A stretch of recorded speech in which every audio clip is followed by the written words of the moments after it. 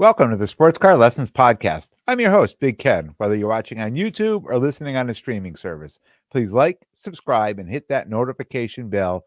You'll be notified whenever I drop any new content. Welcome. Thanks for being here. Happy Sunday. I'm doing this early this week. I know a lot of people reached out last week. I told you we're going to get a different part of me late on a Sunday. After a weekend of hobbying and shows and football, I'm drained, and I knew when I sat down, I knew it was probably going to be low energy, and that's why I warned you. But yeah, I'm definitely we got the hour change this week, right? Set the clocks back an hour, so I'm up an hour early this morning, and there's other reasons I'm up. Part of the episode, we'll talk about that in a little bit, but here we go. More energy today. I want to thank Carmine at Carmine's Cards. It was on Wednesday's episode for coming on. It was definitely a great episode. If you missed any part of that, definitely go back and give it a listen. My Chiefs play Monday night. So it'll be a red zone day today, all day, right? I don't have to worry. I love when they play Sunday night or Monday night, because I could just focus completely on one game. It's tough when they play at like 1 o'clock or on Sunday or 4:25, whatever it is. And I want to watch that whole game. And usually it's prime time, right? So then I'm ignoring the other either 4 or 8 games going on at that time. So I like when they play those games by themselves. So Friday, I went to the GBSCC Sports Card and Memorabilia Show, aka the November Shriners Show in Wilmington, Mass. Everybody knows it as the Shriners Show, but I need to give it its proper label. And it was deja vu from a year ago. I did this show last year, and I also went on Friday, and it just felt like the same trip all over again. The only difference was this year I met up with my guy Scott at Scott06614. The difference was he made the ride with me. At least I had someone to talk cards with on the way up and back. It was an hour and 45 minutes to get there, and 3 hours 10 minutes to get home. And that's Friday traffic for you, Friday afternoon traffic coming out of well, you're not in Boston, but it's Boston traffic. I'll recap that show and my pickups in just a few minutes, but let's jump into today's episode. I don't know if I'm coining a new term here. I'm sure it's been used before, but when I woke up this morning, I thought to myself, I feel like I have a whatnot hangover. A whatnot hangover. And I'm not sure I'm the only one that's ever felt this way getting up after being on Whatnot the night before, or in a Whatnot room, chasing spots or being in breaks. Since Select WNBA came out, I've been jumping on Whatnot. I really, I've done it in the past, but I really haven't done it a lot. Trying to buy into breaks just because the hobby boxes were so expensive. Looking on eBay and watching the prices, the popular breaking sites, the prices were just way too high.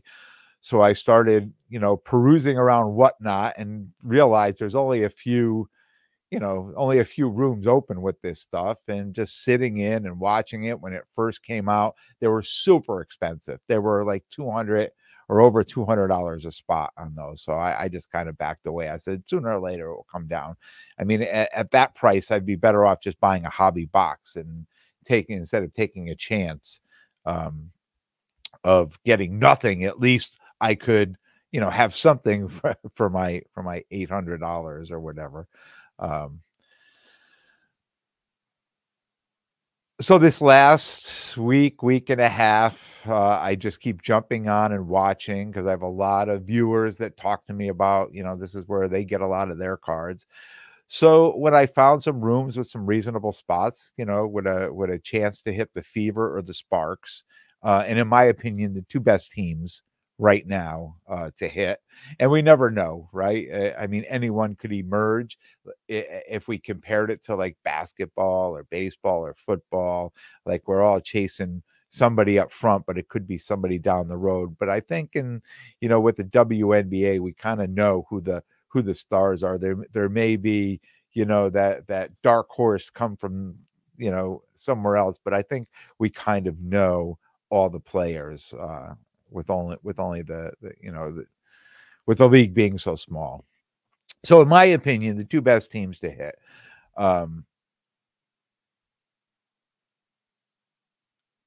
in all the ones that I've got into, and I do have to say, because there is a lot of hits in those boxes, in one hobby box, there's a lot of hits in those boxes. I've only been skunked once. I only got into a team or two teams that went through and I didn't get anything out of. But for the most part, I've been getting some really nice cards out of there. One of the things I find, and I know this happens with every new release, right?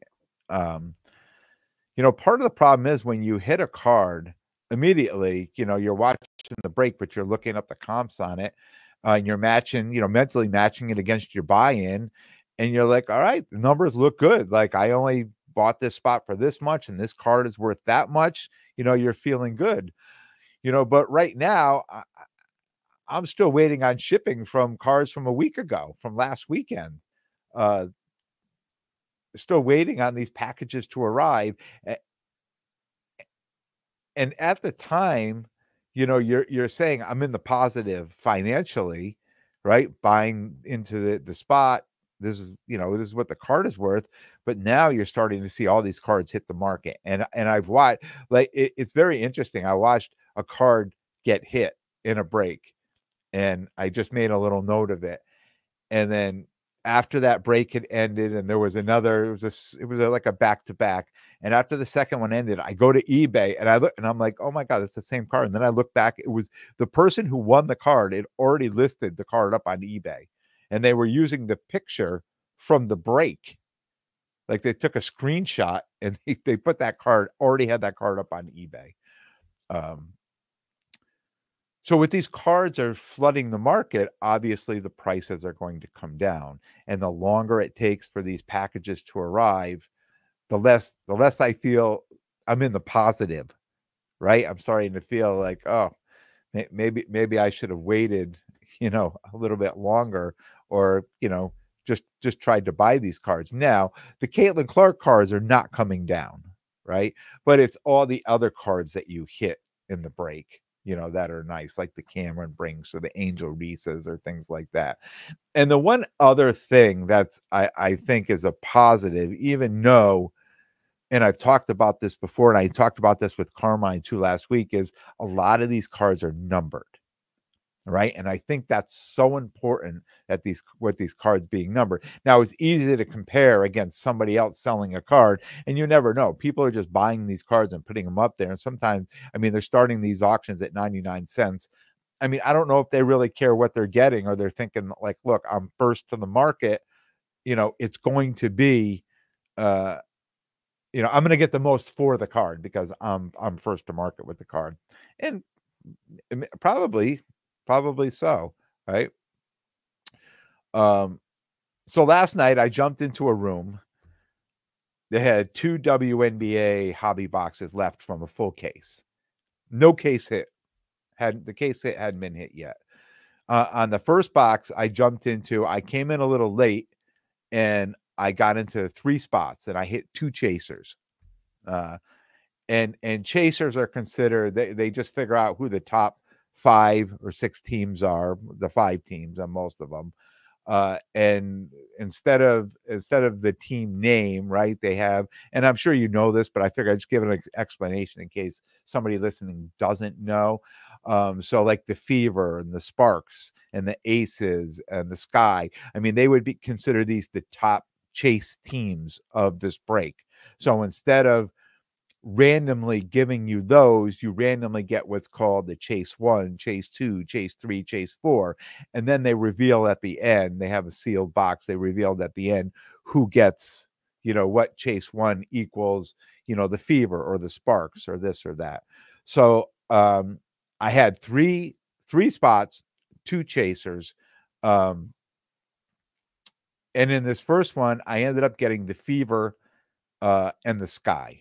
So I'm super excited. They opened the box, no Caitlin Clark. Now there's only 2 boxes left, right? No Caitlin Clark, no case hit, but there were 3 Angel Reese cards that certainly paid for my whole break. They were all one was the auto, and then 2 were low numbered. So that was perfect. I was extremely happy with that. So now 1 hobby box left. And the room is kind of empty. And I know, because he's been saying it all night, no case hit has been hit out of this case. I know people say that a lot, and then at the end, when there's no case hit comes out, they're like, oh, we got Panini, or Panini did this to us or that, right? So I know there's always a chase that there's no case hit in the last box, but I'm feeling positive. It's Saturday night. I'm feeling positive that there's a case hit in this box. So now the room is kind of empty, and it feels it's just like me and another guy bidding on these spots, right? So it just absolutely feels like a steal, getting these spots for $30, $40 each. I ended up getting 4 chasers out of this. 4 chasers. 4 out of the 5. 4 out of the 5 chasers I get. And a few people hopped into the break, and I'll tell you, it was just me and another guy that were going through. And I was basically keeping him honest. After I hit 2 chasers, I was like, I'm fine.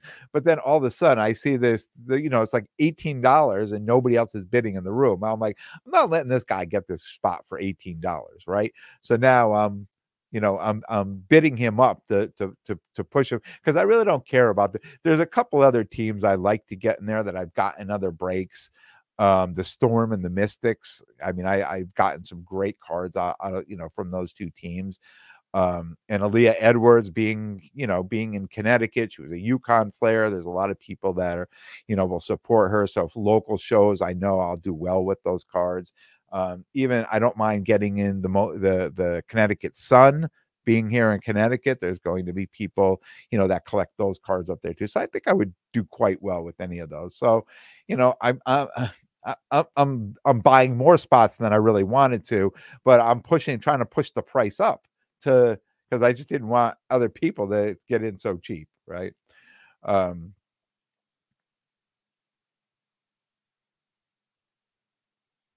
At the end of the break, more people started to jump in. And it was probably bad luck for the host that was doing it, because I think what I was afraid that was going to happen was, and he kept saying, well, if they go this cheap, we're going to have to put a minimum on there, start it at a minimum bid and not starting the bids at $1. And this happened to me, and I'll talk about that in a minute. This happened to me the other night, and then I end up waiting around over an hour because he just kept running the same thing instead of doing it. Well, I'll talk about that in a minute. But anyways, I didn't want this to turn into like this long drawn out thing. It's like 11:30, 11:45 at night now, and I'm like, I just want to get through this last box. I want to see what's in it. So I just kept bidding it up. So lucky for him, late in the break, there was 1 chaser left. I had all the other chasers. There was 1 chaser left, and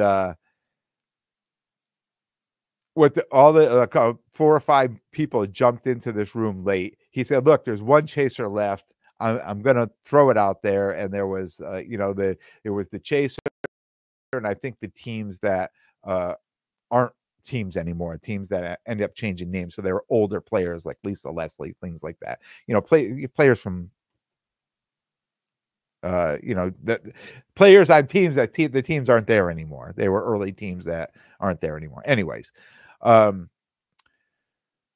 so he said, this is it, last one, just bid it up. So, granted, that spot went for like $165, which still isn't bad, I guess. If you're guaranteed a chaser, you could hit the fever or the sky or, the sparks like that.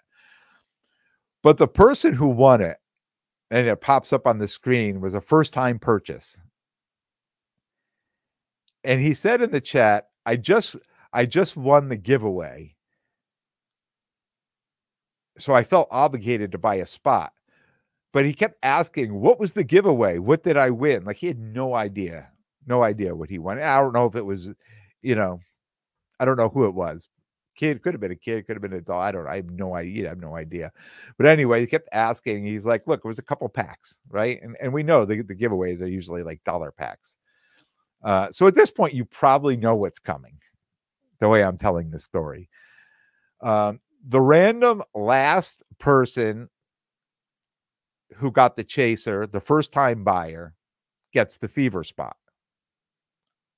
I have all the other spots.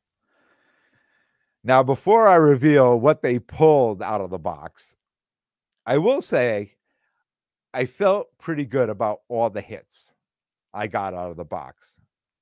And I ended up with both autos as well. Great numbered cards. I felt like it was a Cameron Brink box. Lots of great color, lots of low numbers. So I was excited. I would have been I was completely happy with what came out. The last card, you guessed it, is the case hit. Caitlin Clark Color Blast. A Caitlin Clark Color Blast. So, of course, I'm thinking, what bad luck to me, right? From the host choosing what box we was going to rip first and which one he was going to rip second. And to have all those chasers except for the one that ends up being the fever. But then I thought to myself, what good luck to this person, right? First time purchase. Didn't even know what he hit. He asked in the chat, is that a good card? It almost reminded me of when I jumped back into the hobby and I jumped into the break and I hit the Patrick Mahomes on card auto. But of course, it was a redemption. It wasn't the card. But it was like once, it was like, to me, it was like the universe going out and grabbing this person and saying, you're going to be part of the hobby now. You're probably going to make lots of bad decisions and probably have lots of whatnot hangovers, getting up saying, why did I spend all that money on whatever, right? But good for you. I'm glad it happened, right? And I'm glad I was there to watch it happen. But holy cow. And of course, I did have to try to look up comps on that card. And I saw there was one public sale on eBay. It was listed at $19,999. Not sure what it sold for, but that price feels pretty cheap to me for a Caitlin Clark Color Blast. Not bad for a $165 spot buy-in. I wish it was me. If it was meant to be, it would have been, and it wasn't. So good for him. So getting back on topic, waking up this morning thinking to myself, oh man, how many spots did I buy last night? Was it worth it? Do I have to start calculating? I mean, at the moment, I felt like I did really well with the Cameron Brink stuff, right? What was the resale of the values? I'm trying to think, I'm trying to go back again. And I'm like, okay, look, slow down. It's like, let it go. And if you've been on Whatnot, you know the pressure it is when you're watching, on the bidding on that, and it's really whoever designed it well. It's like, just doesn't see it. Just like I could just throw one more bid on there. Oh, maybe just one more bid on there, right? And this is what happened to me during the week too.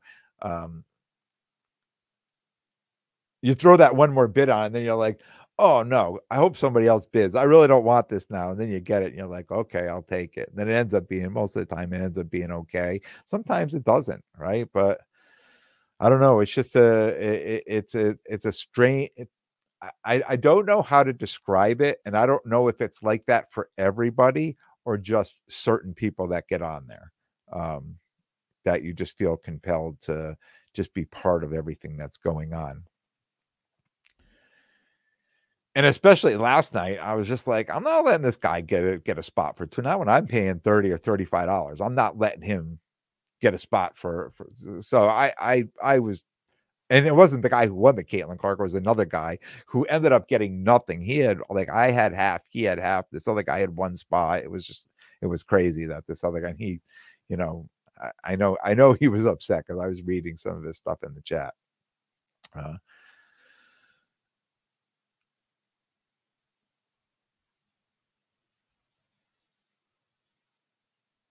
They were great deals on those spots because I had been doing this during the week, and I'd been just completely getting outbid.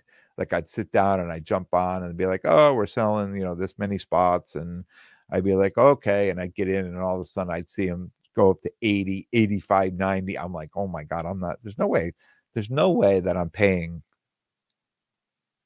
that for a spot.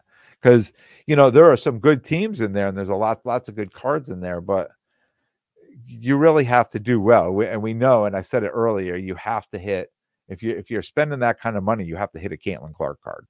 I mean, you really do. There's not a lot of other cards in there that equal the price of that. But if you can get into spots at 30 or 35 or $40 like I did, I think that's a home run, right? I mean, to me, it is well worth it. If you can get an auto or you get a low number card, you should be able to get that money back.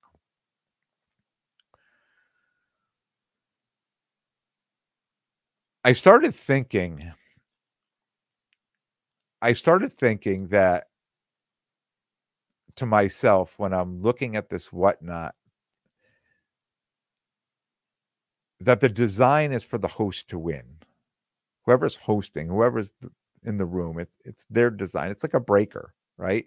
Like, I look at them like a breaker. Like, when a breaker's putting up a break, they're figuring out the prices, and it's designed for them to make money on this. And I mean, they're not doing it for free. So it's the design here in my mind, right? I'm immediately to think that the design is for the host to win. I mean, that's the design, isn't it? For the host to win, for the host to be the winner. He or she making the money on it. But I was in a room this week where the host was expecting to sell 13 spots in a WNBA break for $150 a spot. And the first 4 spots sold in the 30s. And I could tell the host was getting mad. 2 more spots sold just under $50, I think $47, $48. And now there's 7 spots left. And I don't remember. I think there may have been 3 chasers or 4 chasers left. I think a couple of chasers went back to back at like $30 or $40. So now he says, I'm putting the minimum. I'm starting the bidding at $149, and nobody would bid. We sat there for 35 minutes, and other people he was chatting with in the room saying, oh, I want to buy a personal of this, a personal of that. He's like, okay, as soon as we're done here, we'll run the personals.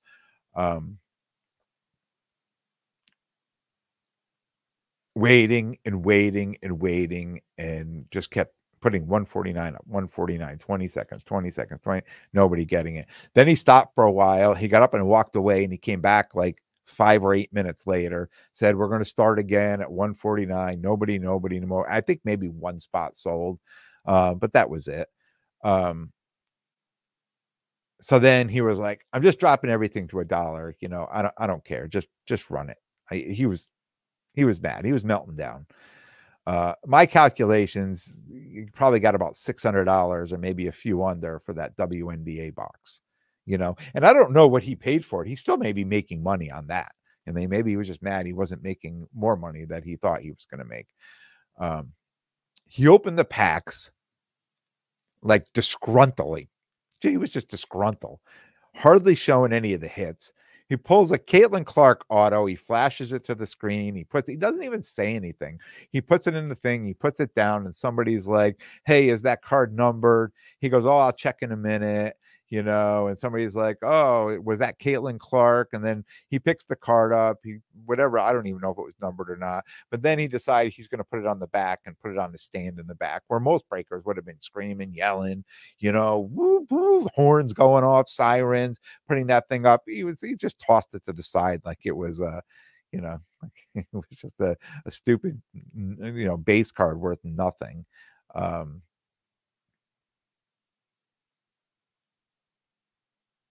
Is it okay for them to lose? I mean, there's a ton of risk in breaks for us buying into the breaks, but what happens when the risks are for the breaker? Because this is the first time I ever witnessed a breaker losing in a break, or felt like they were losing, or them acting like they were losing in a break, right? I've never seen anything like it.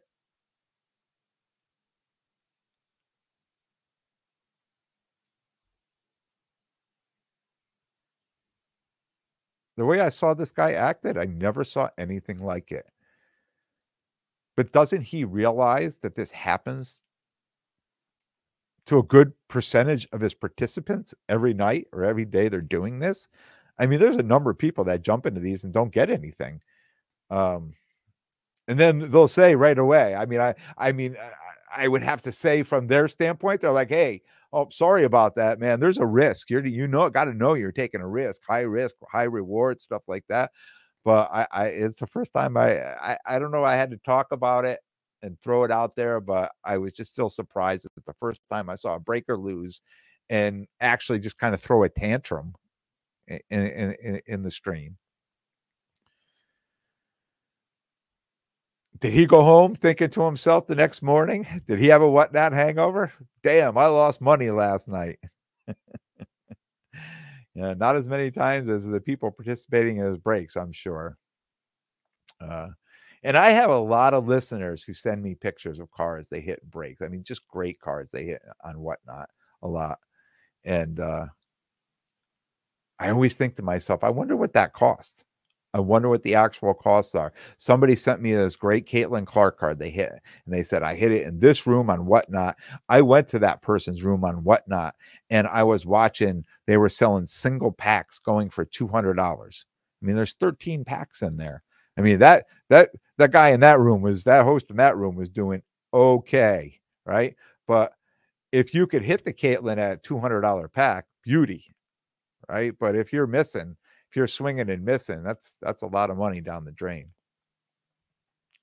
And there's not many of us that are as lucky as this guy was last night on a first time purchase, hitting that color blast Caitlin Clark, like a grail card, right? I noticed too the WNBA rooms on whatnot. When that first dropped, there were 4 rooms going. And I think most people are running out of their product now. Last night, Saturday night, there was only 1 stream going. And like I said, I was in it and there were people in there, just nobody was even in there bidding on it. So I think it's pretty much drying up now. It's going to dry up quickly. But then it's right on to the next one, right?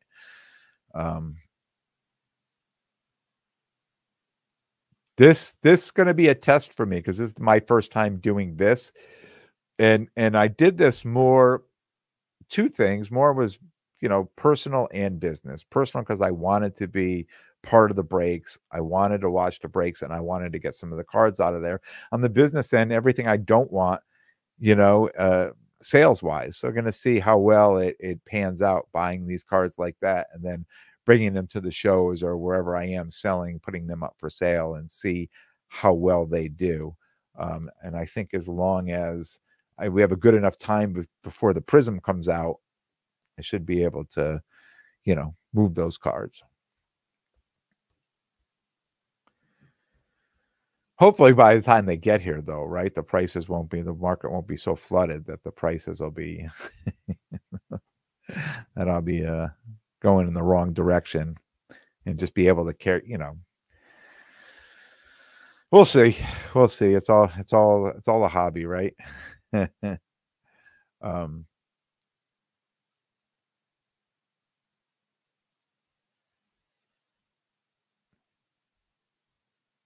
Tell me what you think. Do you participate in Whatnot? Do you wake up with a Whatnot hangover the next day, wondering if you did well, if you made a mistake, if you made money? You know, what happens when you strike out? Have you missed out on a card like me, a 50-50 chance, and the guy opened the wrong box in the wrong order?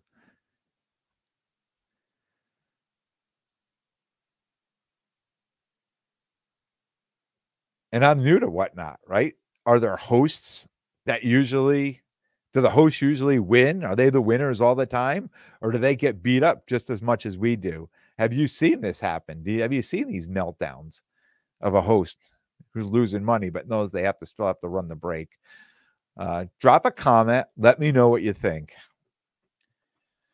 So the Shriners show on Friday, met up with my guy Scott Friday morning, took the drive up to Wilmington, Mass. We got there at 12, right when the show opened, roughly 250 people or so in line to buy tickets, tons of vintage at this show. And that's really what this show is known for. I remember being there last year and thinking the same thing. But I did want to get there early. I love to avoid the crowds. If there were going to be crowds, right? And definitely try to get some Friday deals and steals, right? One of the things that was very obvious at this show from the minute I walked in, that the cards were overpriced. And I can't speak for vintage because I don't know what those prices should be, and I'm not looking them up. But a number of people I talked to in the room were saying things like 150% of comps, way over comps. I can't believe the prices. I know personally, I found a couple of Mahomes rookie cards. I found some Brady rookie cards, and they were definitely way overpriced. I mean, there was a couple sales on a Mahomes rookie card that was in the $3,000 range, and it was stickered at $8,500. So definitely overpriced. And people may not want to sell them either. I understand that.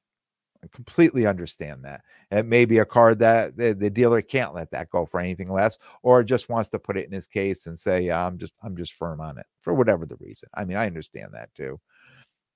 I was trying to negotiate with a dealer over a 2000 Bowman Brady Chrome PSA 8.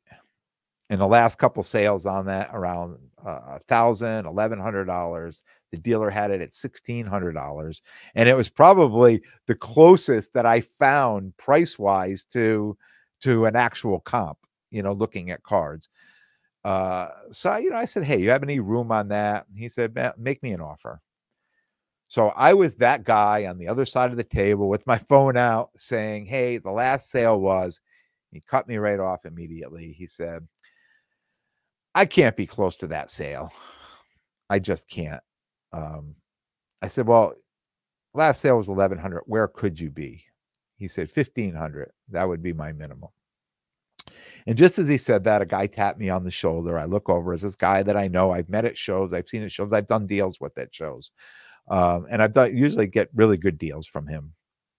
And he said, "Hey, I got a Brady 2000 Bowman Brady rookie. I'll sell you. It's not a Chrome, but it's a PSA 8. So we walked off to the side, looked at the card. I quickly made the deal. And if you're on YouTube, I'm holding it up. It's a 2000 Bowman Brady rookie PSA 8. Quick and easy deal. The guy's name is Vince. Appreciate the deal, Vince. And I walked the room. I mean, I went every table. I walked the room, and really, besides goats right now, the only other thing I'm buying at shows, are women's college basketball. Just preparing for this season, and hope there'll be as much excitement with these players coming up as there was last year with that last year's draft class. So I was able to pick up Paige Becker's Bowman U March Madness Red. This is numbered 7 of 10, holding this up, and it is graded PSA 9. It is a pop one. Obviously, there's only 10 of these cards. The dealer that had this card also had her Superfractor 101, the equivalent to the Caitlin Clark one that sold for like $78,000. He had this and that one in his case. And both cards are like complete ends of the spectrum, right? And both cards are like pop ones, right? There's nobody else has those cards, right? Or with this one. So he had no idea on the price. And I thought I made a great deal on this card that I bought from him, numbered to 10. Time will tell. But when he told me the price, I almost felt bad negotiating, and he accepted a lower offer. So I was happy. I was happy to buy the car. We'll see where that goes. I did find one dealer there selling raw women's college basketball cards. And I'll refer to this find using a phrase I've heard around the hobby, is a honey hole. I walked up and I looked into the case, and I just saw a couple cards. I saw this Michaela Williams auto, purple refractor auto, and this Hannah Hidalgo yellow, number to 75. Incredibly cheap. I was amazed how cheap those two cards were. And I was like, okay, let me see what else you got here. Pull those two out. And he says, oh, I got cards in the box over there. So I start pawing through his discount box, and I start finding a couple Kiki Rice autos. Hold those up.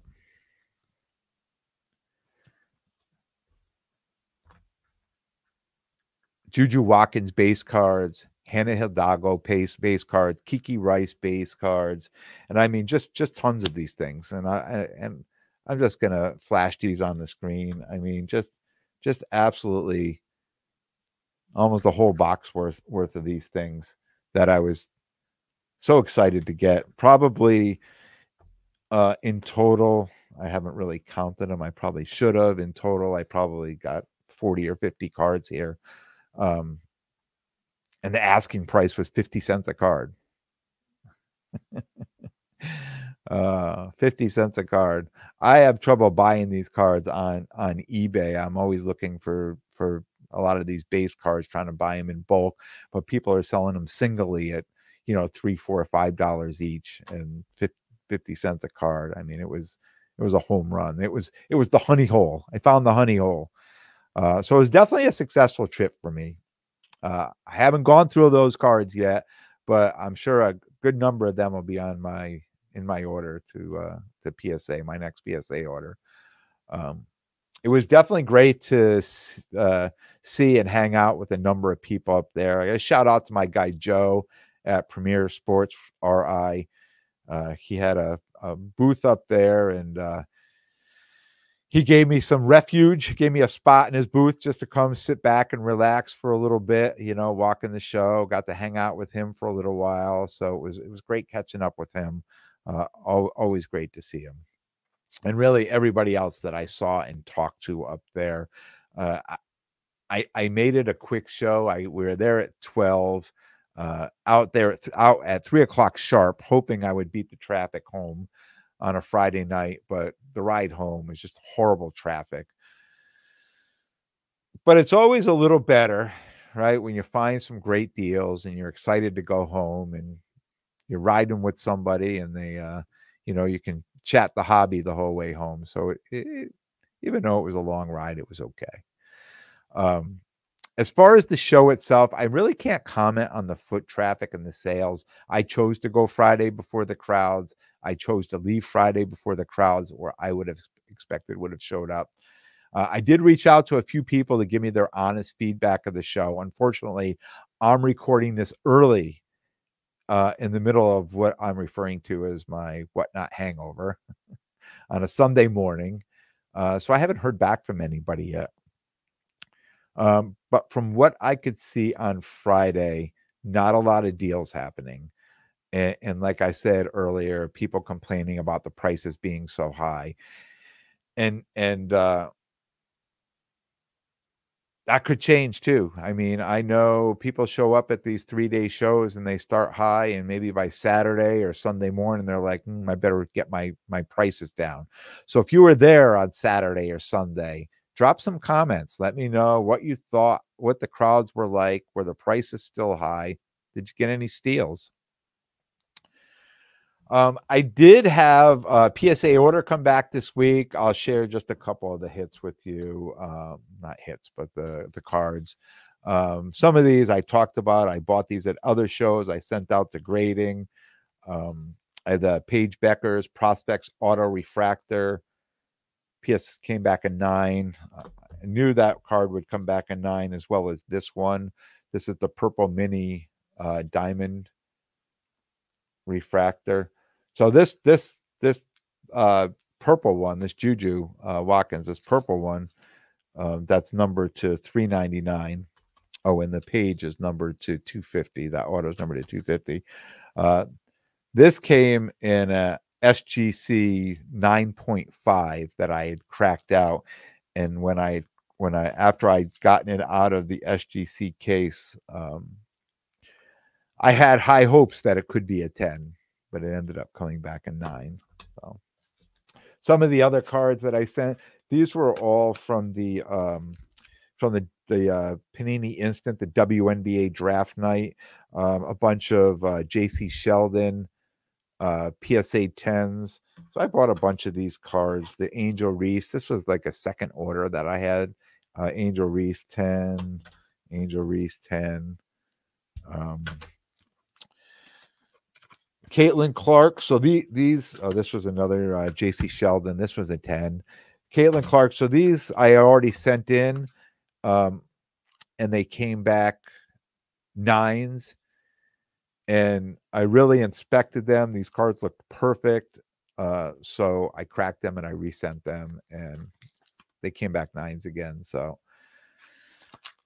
that was not a win on those, sending them back. I thought one of the two would come back at 10, and they didn't. Some Hendon Hooker, black and white checkerboard, came back at 10, and Hendon Hooker Rookie Gridiron Kings Auto also came back at 10. This was one of the redemptions that I've sent a couple of those redemption cards off. I've gotten the cards and I've sent the cards off for grading. So this was part of this order, and I have a few more out there. I mean, I'm hoping maybe he might get a shot, and I'll be able to move some of those cards. And finally, a big shout out to Bill and Billy Sports Cards. They opened their brand new LCS this weekend in Newtown, Connecticut. I wish them luck, lots of years of success. And if you're in that area, stop in, check the store out, say hello. I think right now they're open 7 days a week. So any day you're around, I would stop in and check them out. I will be back Wednesday with a brand new episode. I want to thank everyone for tuning in. And if you like what you hear, please definitely subscribe. And most importantly, tell a friend and spread the word. Until next time, take care of yourselves and everyone around you.